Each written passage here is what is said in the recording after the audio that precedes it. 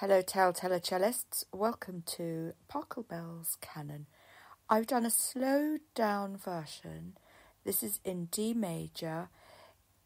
It sounds simple, but actually it's one of the hardest pieces to play and make sound good.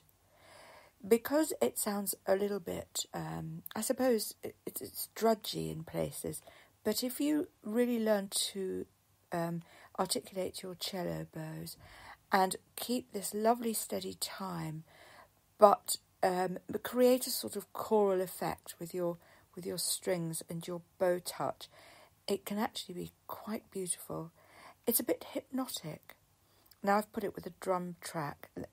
The two reasons: one, I love the idea of recycling old traditional music and putting a bit of a contemporary edge on them. But more to the point, this keeps your time exact. And you can play around when you know it with the tempo and the pulse. But take this pulse on board and keep it as your own. Keep it internally. Play it over and over again and play along to it. And when you've got this internal pulse, you'll find that you just naturally play the fast bits better. Okay? And I love it. It's fantastic. Enjoy it. Play it over and over again. Then start to join in. Start to add your instrument. And if you struggle with the quavers, the fast notes, just play the first section over the second section.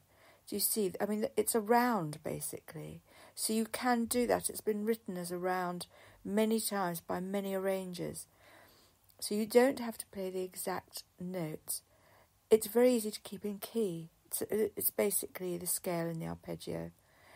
So there are lots of reasons why this is really super to practice your D major chord structures on, and your broken chords and your arpeggios and your scale. In fact, guys, you can play this and you can just use it as scale practice. It's superb for that. Pop the headphones on, pop it in one ear, and away you go. It's great fun.